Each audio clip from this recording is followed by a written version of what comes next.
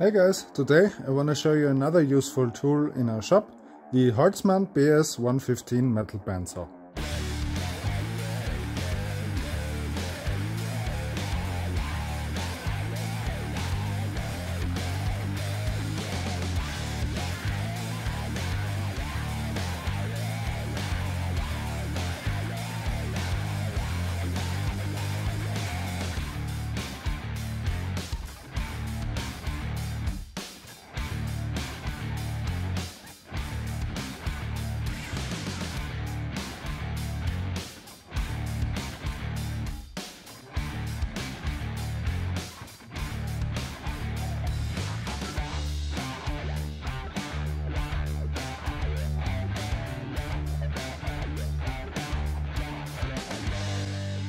So we bought this unit because you can use it both as a cut-off saw and also a standing bandsaw with a table to cut out shapes, mostly knife blanks out of steel.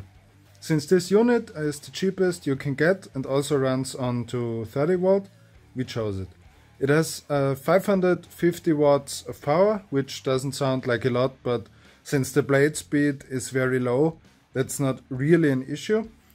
The adjustment is a bit weird. It says on the saw itself that you can adjust it between 20, 29 and 50 meters per minute. But when you look at the actual belt housing, it says something different. I think I'm gonna put in a B-roll shot of that. So, but I don't know, but it's just off by a few meters, so it doesn't matter that much. The belt size is 1638 by 12.5 by 0.6 millimeters, but with the thickness you can actually vary a bit, so you can get some that are 0.5 or 0.7 or that are, as you can see on the saw, 13 mil long or 12.5 or 12, doesn't matter that much. The maximum rated workpiece size is 110 millimeter round stock, 110 by 114 rectangular. However, that's a bit optimistic. That's gonna take quite a long time. So if you work with these sizes, you should probably think about getting a bit of a larger machine. When you get your bandsaw, you first have to assemble it. It took us about an hour, and it's a bit difficult if you're alone because the frame is very flimsy unless it's completely assembled. So if you can get a buddy to help you, that would be great. To get at the screw for the belt assembly is also quite painful, but that's usually only a problem if you're first assembling it. After the belt tension is set up correctly, then it's not an issue anymore. Now we get to the issues. The largest one, as you can probably see by the cable ties, is the tensioning mechanism. This controls the force that gets applied to the saw when it's in the cutoff position. This thing came completely bent. This screw right here, as you can see, if I turn it, it's just wobbling about.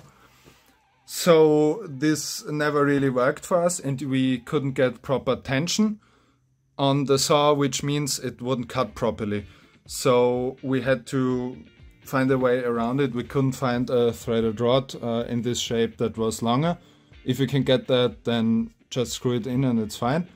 But we couldn't, so we chose the cable tie method, which kinda also works. It's a bit hard to dial in the correct tension, but once you have it set up, then you don't have to touch it anymore.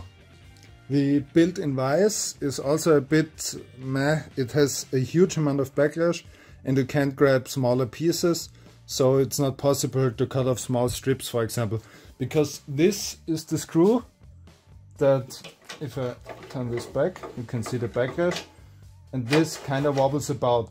So you can only fix it by tightening this screw, but this screw also changes the amount of pressure that's on this guide screw. So if you actually tighten this so that this can't swivel, you can't move the vise either. So it's, yeah, you can't really help that. And also as with pretty much all bandsaws, it's not possible to get straight cuts on the cut-off saw. So if you needed to, let's say, cut or weld pipes, then you might want to look in getting a circular metal saw. When you cut knife steel, there are also some things to look out for. If you get laser cut knife steel, like on this one here, if it would focus, you can see on the edges it's a bit shiny, then the laser cut part is glass hard, so you can't cut it with a bandsaw. We get around this by marking wherever we want to cut and then grind the part off on the belt grinder. Then if you just grind out the outer 0.5 mil, then it's fine and you can cut it. Otherwise it will destroy your blade. Also, if you cut Damascus pieces or forged pieces, it's a good idea to grind off the forging scale before cutting it, as that's very hard and can damage your blade over time. But even though it has its issues, this unit is such an improvement to an angle grinder. No noise, no grinding dust everywhere, no need for PPE unless maybe glasses. You don't burn your pieces and you can easily cut out more or less precise shapes out of your steel stock. That just isn't possible with an abrasive disc, at least not without losing a lot of material. Since we work with Damascus quite a lot, we like to keep as much as possible of the leftovers, because you can use it to make guards or just to make decorative pieces on knives. So we want to keep as much as we can. It's sadly also a bit tall, so it's right around 1 meter, a bit less. So you can't really fit it under a normal workbench, so you have to make some space somewhere else in your shop for it to put it away. At least as long as you want to keep the original stand. You can take the stand off. The machine is completely independent from it, so you could mount this to maybe a lower stand that you build yourself out of wood, and then you can actually store it properly. That was it for this video. I hope you could get a good overview about this saw. Again, even though it has its problems, I think it's a great addition for a knife making shop, just for the ability to cut out shapes and its use as an automatic cut-off saw. Yes, it takes longer than cutting it with an angle grinder, but also you don't have to do anything while it's cutting, so you can work on something else in between and let the machine do the job. Thanks for watching my video, and bye bye.